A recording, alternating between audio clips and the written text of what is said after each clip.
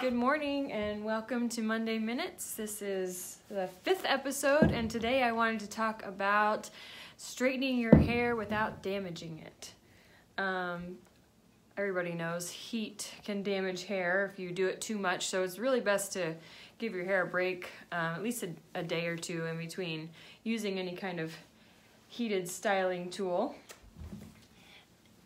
Daniel would like to say good morning. He just started liking to wear hats, so I'm enjoying that. But there's also things you can do when you're using the tools to damage your hair less, because we all like to use heated tools for different styles. I really like the smooth texture of straight ironed hair because mine has this little wave to it, so I like the change. So the first thing is to always use a heat protection spray or other product.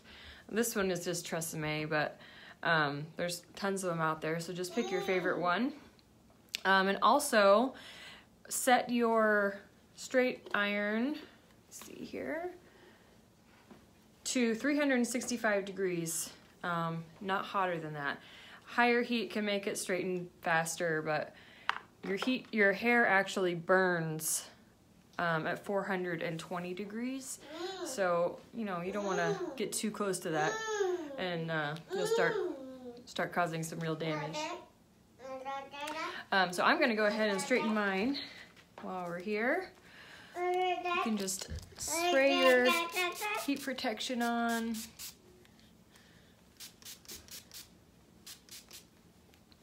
Try and get the ends especially because they're more fragile.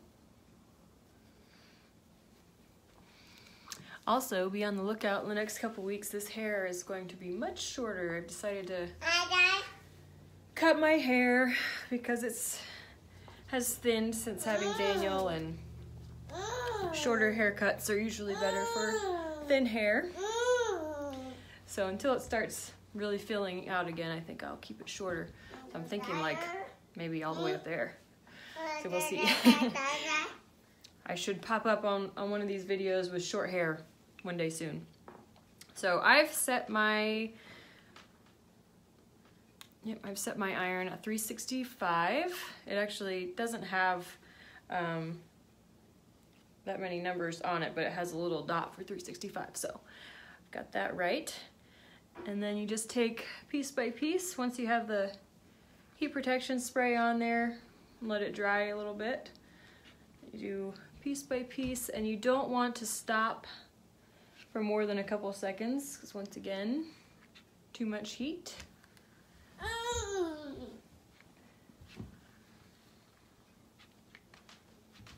Now, one way that you can add some volume while you are straightening is when you get up to the top here, you can grab it and go straight up.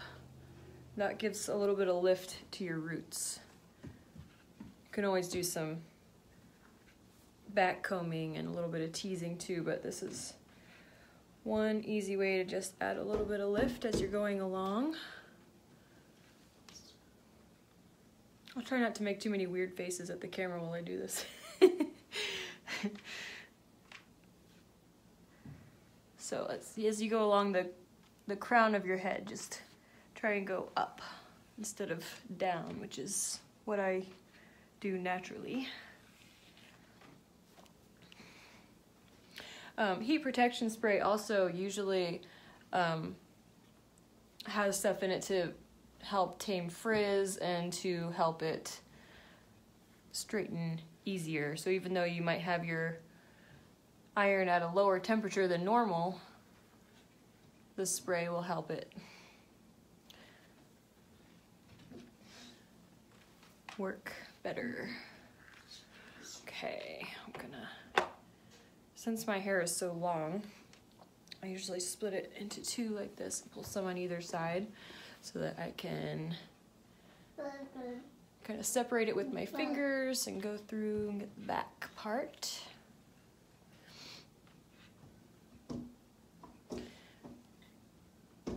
I really don't use heat on my hair very much because I damaged it a couple years ago by bleaching it blonde myself. I had it like platinum blonde.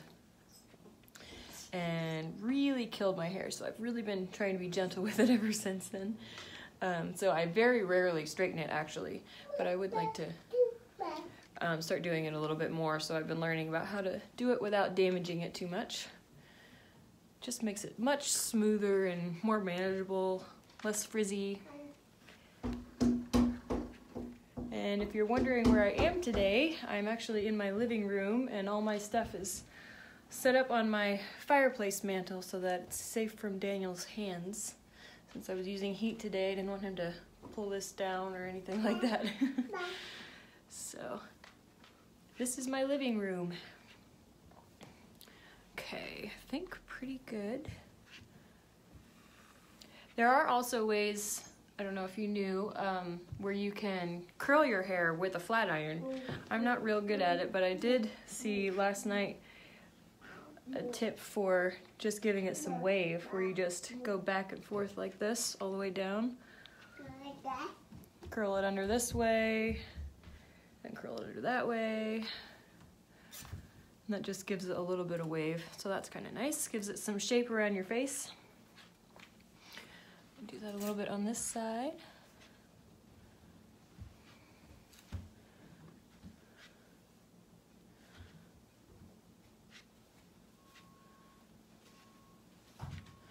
All right, and then just to finish up here, I'm just going to use a mini flexi and put up the top of my hair.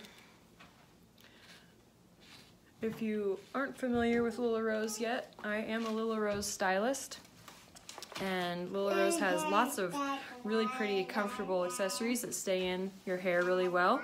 And they come in, our flexi clips come in 7 different sizes, and this is the smallest size. We also have all the way up to the big, giant one that works for people with a lot of hair, but I'm just gonna put up the top. So a lot of people use bobby pins for this, but I'm going to use my mini flexi today. Just gonna gather up a little bit here. I like to use boar bristle brush for a little bit of smoothing also. I don't know if it's just fine hair that this works good on, but I have fine hair and I love a brush like that for smoothing. So once I have the hair gathered, I'm just going to take the pin of my flexi, slide it right under the top there, right along my scalp, and then put the pin through the other side there. So then I have a cute little copper rose on the top of my head, keeps my bangs out of the way, and that's it. So I'm all straightened without damaging, and my hair's up for the day, and that really didn't take that long. I took longer than I usually do to do my hair, but wasn't too bad. And we are off to do our grocery shopping now. So thanks for watching. Happy Monday, happy April. I hope you have a great day.